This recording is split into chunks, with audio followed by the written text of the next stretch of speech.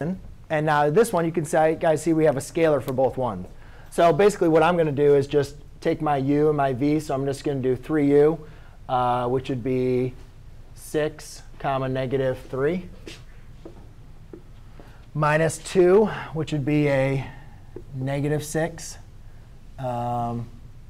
negative 4. So therefore, I have 12 comma 1. Does everybody agree? So therefore, this is 1, 2, 3, 4, 5, 6, 7, 8, 9, 10, 11, 12. Let's go up 1. Huh? Because that's a negative 2.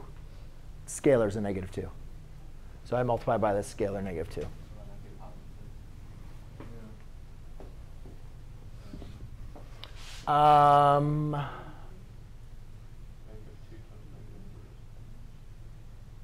Yes. Yeah, why don't I not write that in there?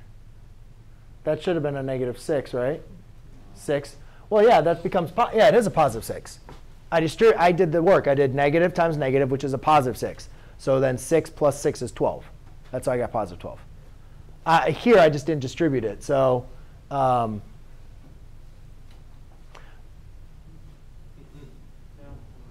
wait.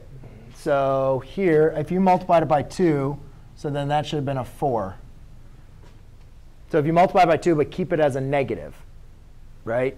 There we go. So that still should be a positive 4, but then that should be a negative 4. So it should be negative 3 minus there's minus 4, so it should be a negative 7. There you go. What I did was I multiplied it by 2 without the negative 2, so then I kept it as a subtraction problem. So you multiply it just by 2. If you make it look like this, 2 times this is negative 6, 4, which is right there. Then I subtracted it. Then I did the subtraction. So yeah, so that should be a 12, negative 7. So actually 12, but then I'm going to go down 7. 1, 2, 3, 4, 5, 6, 7.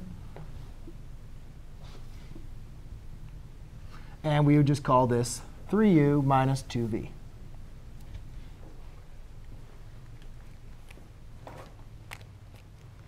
OK?